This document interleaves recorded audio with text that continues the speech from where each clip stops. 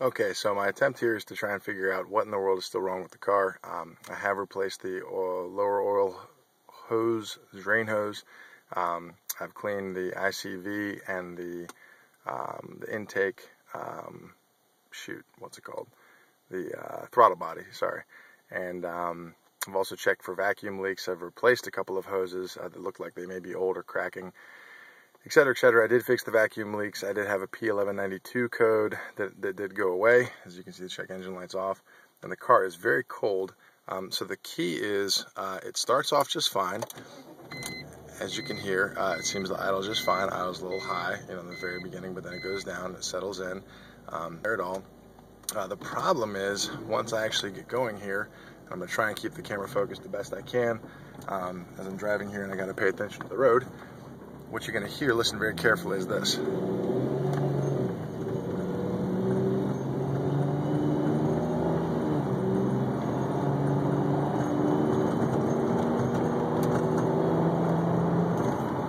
I'm not sure how much of the hesitation you can really hear or tell, but there's this jumpiness when it's very cold. It doesn't want to actually accelerate smoothly, which evens out when it gets warm. So I'm trying to figure out what that could be. If it's the vacuum leak, listen again.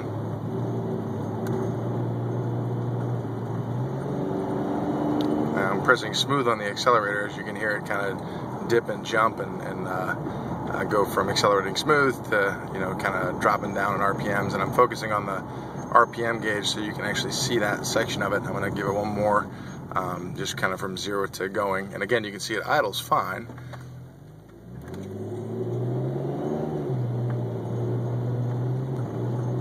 There was a good bip.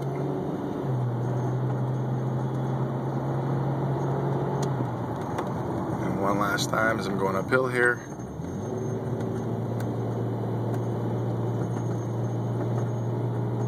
It's not going to do it again, of course.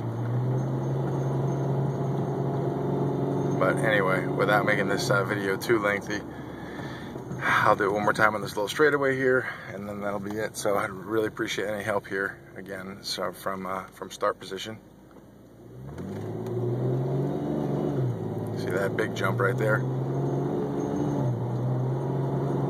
There, you can hear it a lot right there. And once it gets into higher speeds, it tends to go pretty smooth. So there you go. And hopefully you guys can help me out. I really appreciate it. You've been a huge help so far. Thank you, E46 fanatics.